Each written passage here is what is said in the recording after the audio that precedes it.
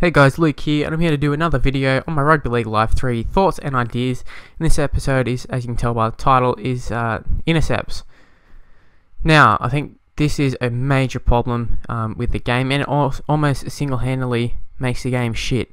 I think for a lot of people it probably has turned them off the game. For me, because I'm really a fan of Rugby League for the most part. I can put up with it. But at the same time, like, I've experienced it so often, it is so frustrating, and I'm almost sure that it's just there so you can lose some games, because the game's not very hard to win once you get the hang of it, and the only way I seem to lose is if I throw about 4 or 5 intercepts trying to attack. So yeah, intercepted, it's just, they're really bad, and they happen a lot of times when it shouldn't happen, and for the most part it's usually not your fault. It's just the game's fault for not picking out the person that you want to pass with, because the pass system is okay. I suppose there's not too many things they can do to improve it, I suppose, but when you do a quick pass it just picks out the wrong person, and you can't manually just pick out the person you want to. Sometimes if they're right next to you, because if you hold in the cut-out ball, obviously they don't come up, but then if you do a quick pass they still don't come up, like they won't pass it to them. So it's quite annoying when you take to the line, you want to do a short pass to the person next to you, and then they throw a cut-out pass for no reason, and then there's an intercept, bam, you're behind 6-0, straight on the post. And obviously, well, not obviously, but most of the times when they throw intercepts, the props outpace the fullbacks and stuff, and it's really shit and quite annoying, especially when it happens 3 or 4 times in a game. As you can tell by my Warriors versus Rabbitohs, I think it's round 18 or 19, something like that, episode 19. You can go back and have a look at that, just how many intercepts I threw, and just how annoying it actually was.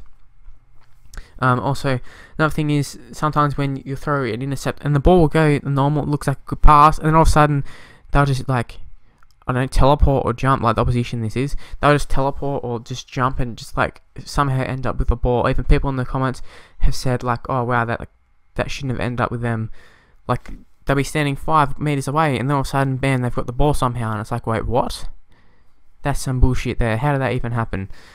So it is a very big issue in this game, and I'm surprised they didn't really fix it too much. I think they might have. You can turn off intercepts, but obviously intercepts happen in the game. You shouldn't have to turn them off, because there are going to be times when intercepts do happen. Sometimes you can read it. There's been plenty of times where I've read and been like, oh yeah, they're going to pass it there, and I get myself in there and intercept and run away with the wingers, as you know, it does happen in real life. But it shouldn't be happening every set nearly. Like, it's so stupid. Obviously you can say, oh, play smarter, don't pass it all the time, but forwards do pass it in between each other. Look at the Bulldogs, it happens all the time. How often do the forwards throw an intercept? Like, very rarely. So yeah, it's really annoying, the intercepts, and it's the worst part of the game in my opinion. And yeah, I think it almost single-handedly destroys the game if it hasn't already. For me it hasn't, but for a lot of people I'm assuming it has, and they really need to fix that up for the next Rugby League Live 3. I'm not sure how they fix it. They might have to change the passing system.